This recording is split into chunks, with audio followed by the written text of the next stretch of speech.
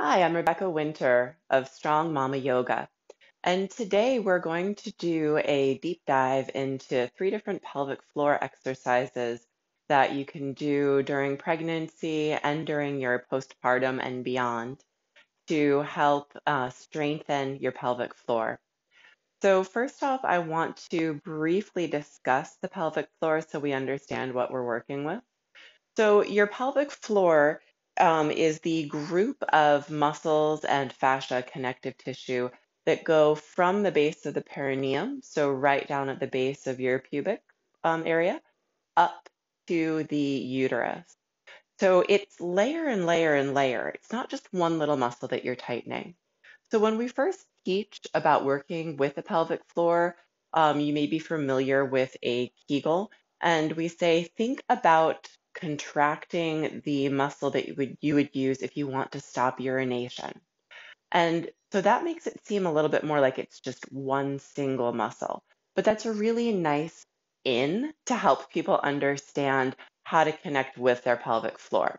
So if you've never done any pelvic floor work before, when I say think about contracting your pelvic floor, think to yourself, okay, squeeze that muscle around the urethra that would stop me from urinating. You can also think about squeezing the muscles around the anus that would stop you if you were in the middle of pooping. We're going to be really talking about some things that people are squeamish about. So let's just be okay with that. So, moving on, the pelvic floor isn't just those 2 muscles, and those are actually 2 separate parts of the pelvic floor if you're thinking about the urethra and the anus. So if you imagine that your pelvic floor, think about your hip bones being the sides of my hands, and then the hip bones coming around to the front of the pelvis. The muscles that we consider pelvic floor muscles, they coat the whole inside of that pelvic area, and then they also rise up and up and up to meet the uterus and several of the other organs that are in the lower abdomen. So it's really kind of like a hammock for your intestines and for all of the organs that are in that lower part of the pelvis, including the uterus. So strengthening the pelvic floor also helps with all of the supporting core muscles that are helping keep baby nice and secure in the uterus. And the more we can strengthen the pelvic floor and those supporting muscles, so transverse abdominis, obliques, the less back pain that we tend to have later in pregnancy. Also, the more we can learn to interact with the pelvic floor, the more we learn that not only is it a matter of tightening the pelvic floor and strengthening it, it's also a matter of learning how to release it. Because when birthing time comes, we're going to want to be able to fully relax that pelvic floor and use the supporting muscles, the uterus itself, the obliques, the transverse abdominis, to help push baby down and out.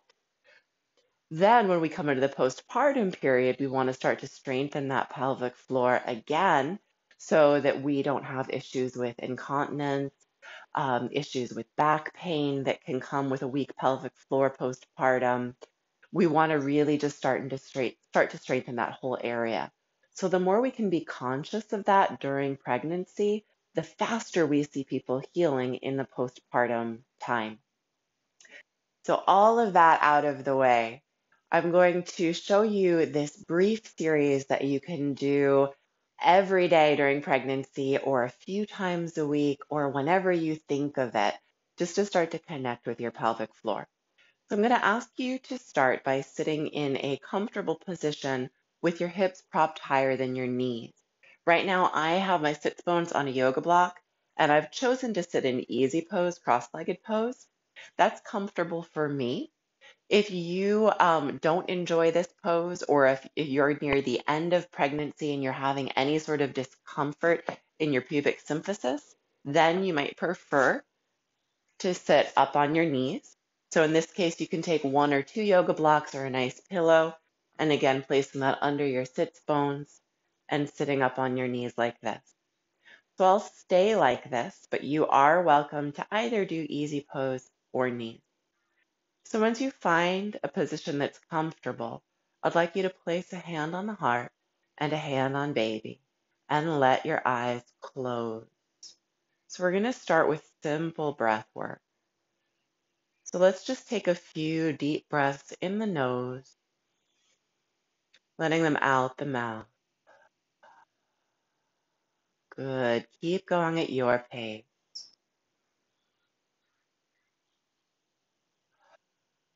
I love starting with breath work or pranayama that includes opening the mouth on the exhales.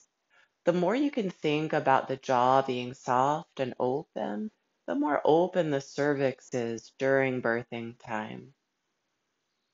There's a really sweet connection between the jaw and the sphincters, including the cervix, which is a sphincter in our body, to help that release, to make it easier to birth baby. Now, I'd like you to think about your hips getting heavier, sinking into what you're sitting on. Start to lengthen your spine, growing from the pelvis through the low back, through the mid back, through the upper back,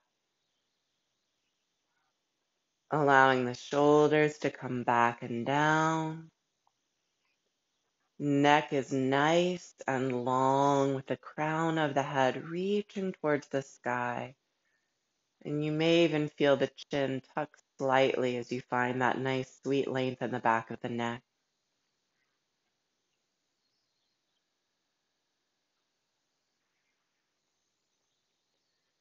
And just allow yourself to take this time to let everything else fade away except you and baby. Be here now. Good. Keeping a nice long spine, you can let the hands settle down to a place where they feel comfortable. And you can either leave your eyes closed to listen, or you can open your eyes if that helps you hear my words. So the first exercise is going to be very similar to a basic Kegel, and we're going to practice it in two different ways.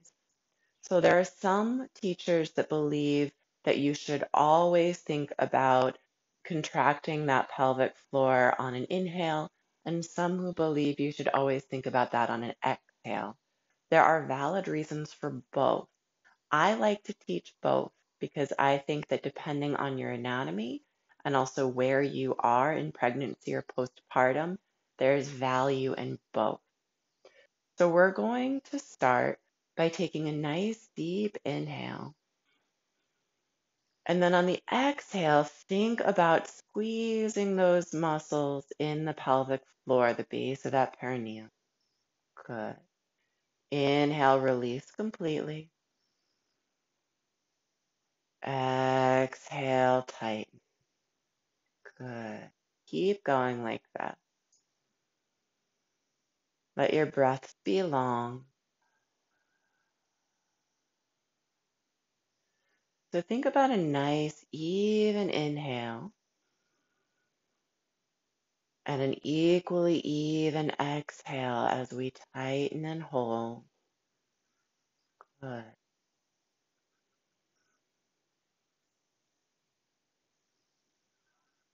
So you're holding for the full length of the exhale and you're releasing the full length of the inhale. Now, for those of you who feel a strong connection to your pelvic floor or have done this work before, you might want to think of this more as an elevator.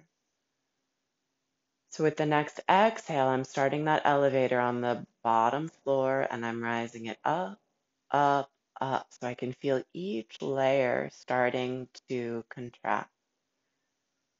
Then on the inhale, I let that elevator come down, down, down. Good. Continuing to work with that.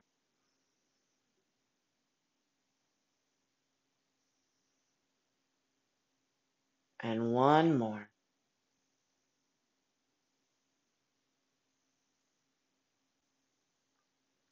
Good. So now take a moment just to breathe neutrally, letting everything relax. And now we're going to feel what that's like if we reverse the breathing.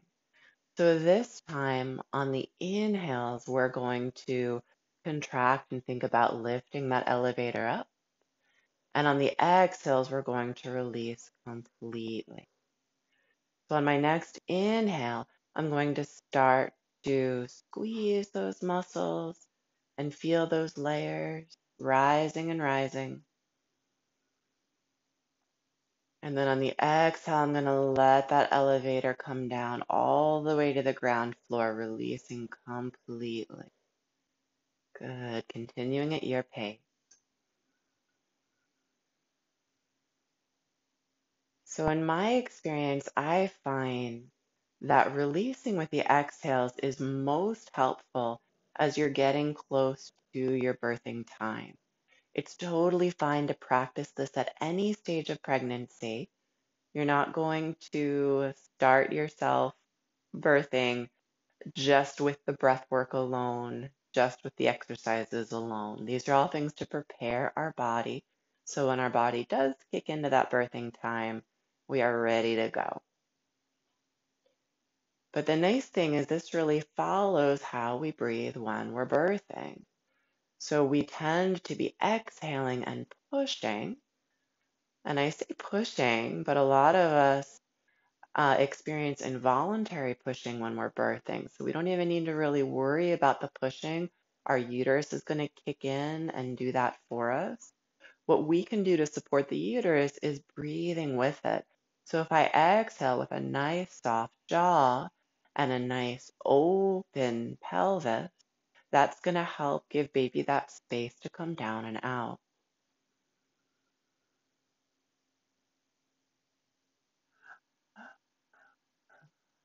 And that's a big reason why it's so important to not just contract the muscle, but also allow it to release.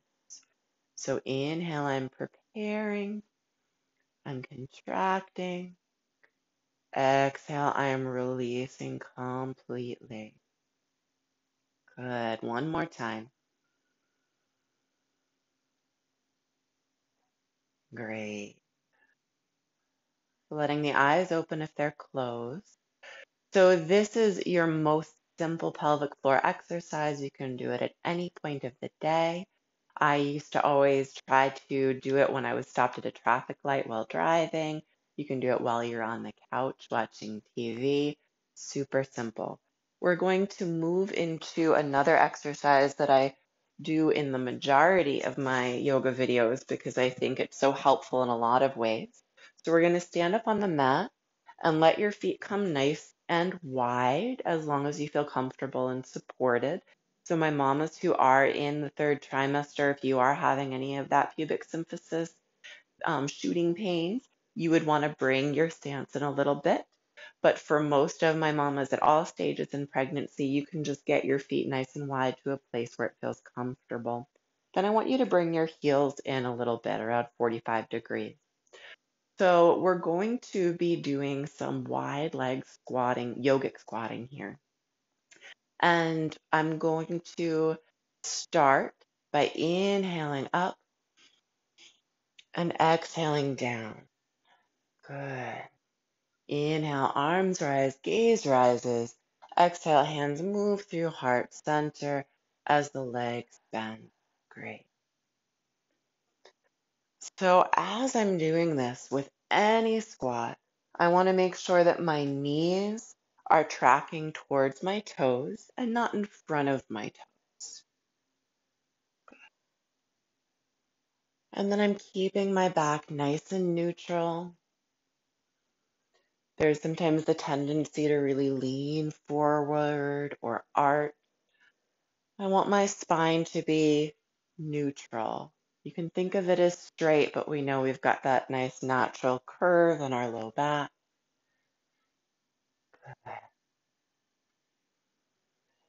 So now we're going to start to bring in some of the pelvic floor work.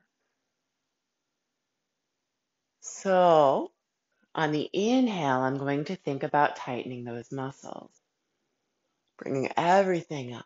And on the exhale, I'm releasing completely. Inhale, I tighten. Exhale, I release. And again, you can either think of this as just the basic squeezing the muscles around the urethra and the anus, or you can think of that elevator going up through all of the layers. So this is also just a wonderful core exercise. When I'm doing it, I'm thinking about hugging my baby in. So I'm starting to work with all of the muscles in my core, and I don't mean just the front of my abdomen. We're not talking about six packs here. I'm talking about all of the muscles that run around my low back, my side waist, and up front. And in pregnancy, we specifically want to think about the oblique, hugging baby in, and the transverse abdominis, so nice and low below the belly button, hugging baby. Good. Keep. And you can always change the speed. This can be way too much sometimes, so you can slow it down. Or if you're in that second trimester and feeling groovy, you can speed it up. Great. One more. Good. Next time you rise, let the arms come high, parallel your feet. And we're going to take a nice wide-legged forward fold. So if your hands don't reach the floor comfortably, you can bring them down to block. And if you are feeling super bendy today, you're welcome to take your favorite forward fold position. Maybe hands come to your ankles, or maybe palms even come behind you, as long as you feel well supported.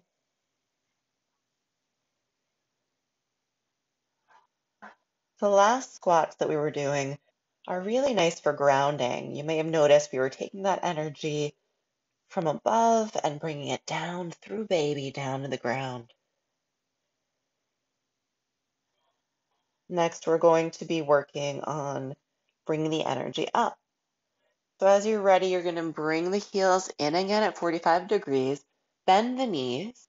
If you are feeling at all lightheaded, I just want you to take a moment to bring your elbows to your knees and take a breath. And then we're all going to hug baby, hug in at that pelvic floor as you, with a flat back, rise up.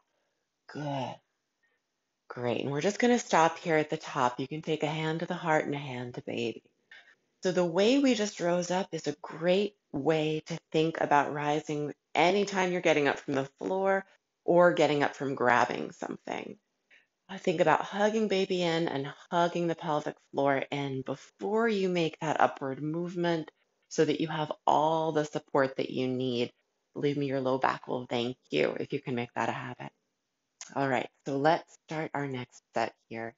So we're going to be reversing the motion. So we can inhale, arms rise. Exhale, we come down and bring that energy up. Good. Exhale, we come down. Inhale, we rise. Great. And now as you're ready, we're going to bring that pelvic floor into play. So this time as we exhale, we're going to hug the pelvic floor in and up. And as we inhale, we release completely. Exhale to hug and lift. Inhale, release. Good. Keep on going.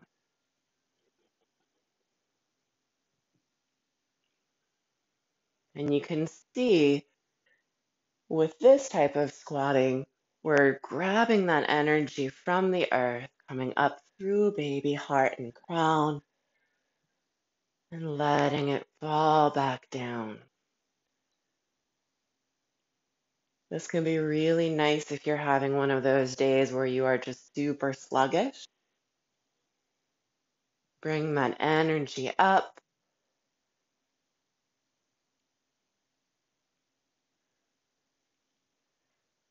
We're working on strengthening our legs, strengthening our core,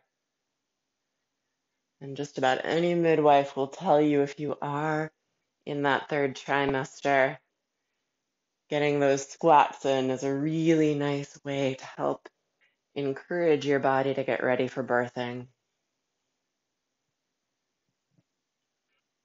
Good. Two more.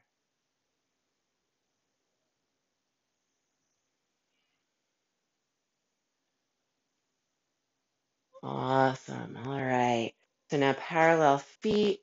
You can raise the arms and then come down into a nice forward fold, letting the head go, letting the neck go, letting the shoulders release.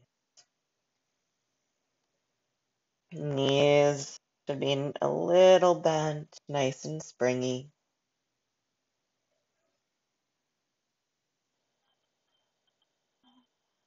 Nice deep breath.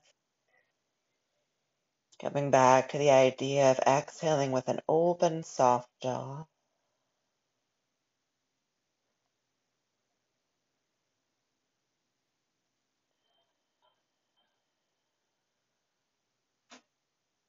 Good. So we're going to come down into a low yogic squat, and you can use one or two blocks or nothing at all. It's really up to you. I'm going to use my blocks for this example. So we heel toe the feet in, and now I'm putting my sits bones down directly on the block. If you have super good balance, this is a pose that's been in your practice for a while, you don't need the blocks here. But even if you have been doing this for a long time and you just want to take the break by having the blocks, please do. Let yourself be comfortable. So I've got my elbows pressing into the inside of my knees here. Plenty of room for baby, and hands are in heart position. I'm going to think about dropping the tailbone down. So in this position, sometimes we let that belly sag a bit forward, which really causes some strain on the low back. So I want to think about continuing to let baby be close to me, close to the spine, long low back, and then feeling that length of the spine grow all the way up through the crown of my head. Good. So this is another lovely position to ground, to help with your pelvic floor exercises. It gives your spine and your pelvis a really nice stretch. So this is nice too if you only have time for one pose a day. Think about doing a yogic squat. My only mamas that I would say you might want to think about it before you do this would again be that pubic symphysis disorder if you're having any issues there. But on the blocks, you often feel pretty supported like this. Good.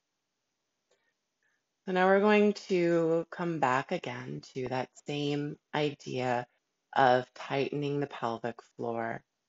So we'll start now with the inhale, relaxing. So inhale, I release completely. Exhale, I start to bring that pelvic floor in, riding it up, up, up. Inhale, release.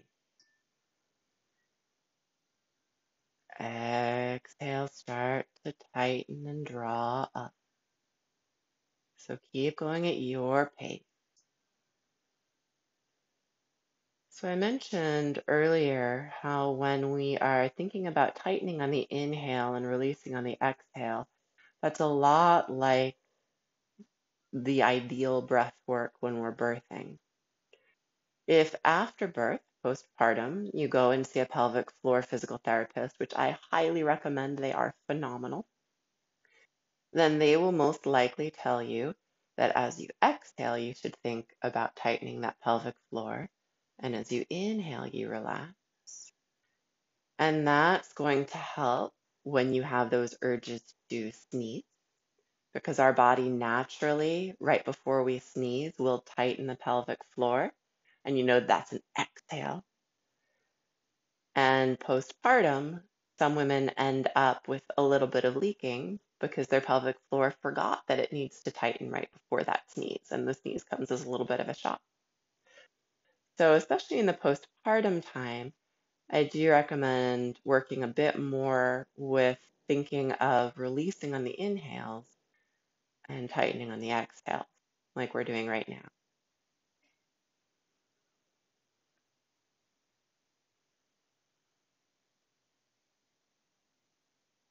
Good. Now give your body a break. If you need to move your arms, your wrists, your shoulders, go for it. And when you're ready, we're going to find that position again. We're just going to reverse. So now we're going into birthing mode. So on your inhale now, I want you to think of that pelvic floor contracting, drawing close and rising. And as we exhale, we release completely.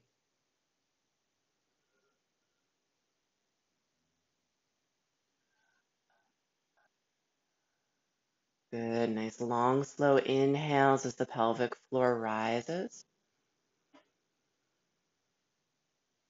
And long, slow exhales out the mouth as the pelvic floor releases fully.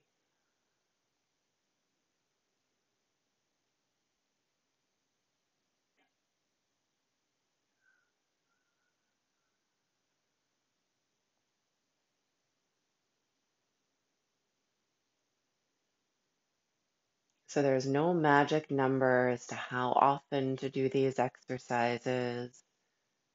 It really is going to be just what works for you. 3 a day, better than nothing. 50 times a day, rock on, mama. You do you. And the more we can think about it and develop a connection to our pelvic floor, the better we can feel through our pregnancy and the faster the body is going to heal in postpartum. One more.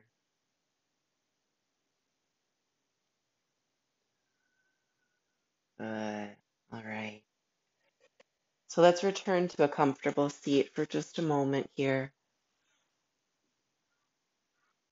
Once again, we'll place a hand on the heart and a hand on baby, just to come back to that home base.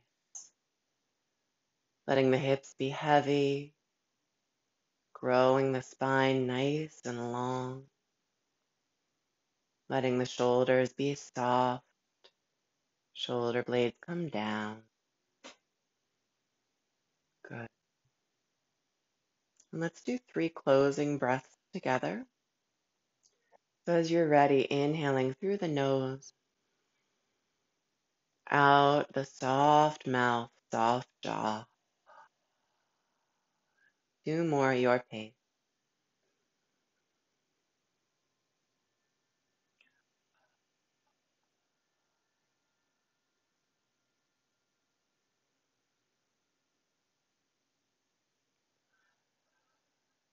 Letting the breath return to neutral. Bringing hands to heart center, lightly bowing the head.